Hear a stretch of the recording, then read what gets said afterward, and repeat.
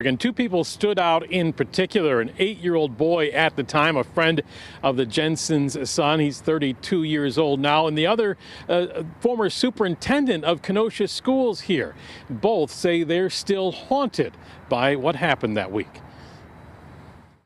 The antifreeze poisoning death of 40-year-old Julie Jensen stunned her family and circle of friends and reverberated through the community in 1998. He told me that his mother is sick and that his dad will not take her to the hospital. Eric Shore still remembers his third-grade best friend David Jensen at school hours before his mom, Julie Jensen, died. David's demeanor was grave, concerned, nervous, worried. A few weeks after Julie Jensen's death, Shore testified he met a woman at the Jensen house.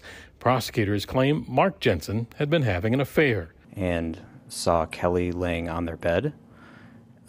And as I continued past the door, I saw Mr. Jensen standing away from the bed with his shirt off. Prosecutors say the affair was Jensen's motive for getting his wife out of the way.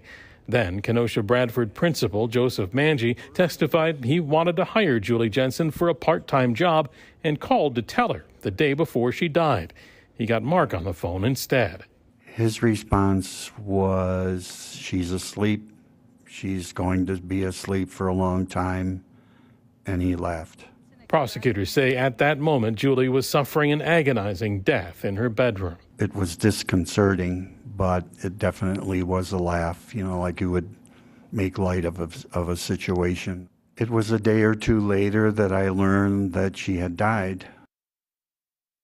Nick, because this is a retrial, there is an interesting twist with some of the testimony.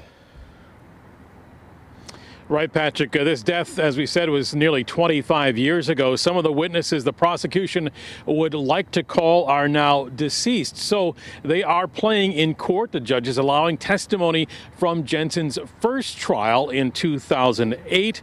And the jury is told that they're to consider that testimony that they're watching on TV monitors as if those witnesses were here testifying live. Nick Bohr reporting live from Kenosha tonight. Nick, thank you.